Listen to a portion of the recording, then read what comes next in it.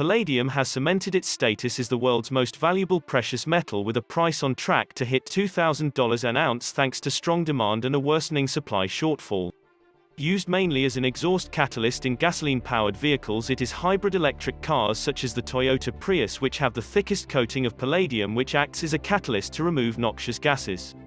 Platinum, a close relation of palladium, also finds its way into exhaust systems, but mainly those powered by a diesel engine. Often mined together, the biggest sources of palladium and platinum are Russia and South Africa, countries with their own particular economic and political problems. Over the past 2 weeks, it is South Africa which has become the palladium price driver thanks to a breakdown in the government-controlled electricity authority, Eskom. A number of mines have been forced to limit underground operations after Eskom scaled back electricity production because of coal shortages at power stations and equipment breakdowns.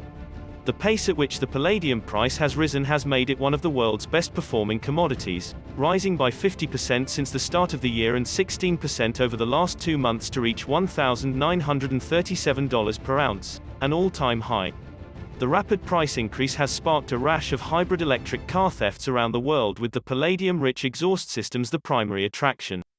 Power shortage driving the palladium price. Investors have enjoyed excellent returns from trading in palladium and platinum exchange-traded funds, but the reason for palladium's rise is largely a case of demand exceeding supply, a situation which could continue for some time given the deep-seated problems at Eskom. South Africa's president, Cyril Ramaphosa, has acknowledged the damage being caused to his country's economy by the power crisis, which has triggered production cutbacks in a number of electricity-intensive industries. Macquarie Bank said the stronger prices for palladium and platinum was a physical, not a financial rally. In a note to clients last week, Macquarie said Eskom's rolling blackouts posed a threat to South African platinum and palladium production, which represents 75% of the world's platinum output and 36% of palladium. Because the metals are essentially interchangeable in vehicle exhaust systems, it is likely that car makers will be assessing at what point they increase their use of platinum, a shift which could see platinum reclaim its position as a metal more valuable than palladium. At the start of the year, there was a $478 per ounce difference in price, with palladium at $1,263 per ounce and platinum $785 per ounce.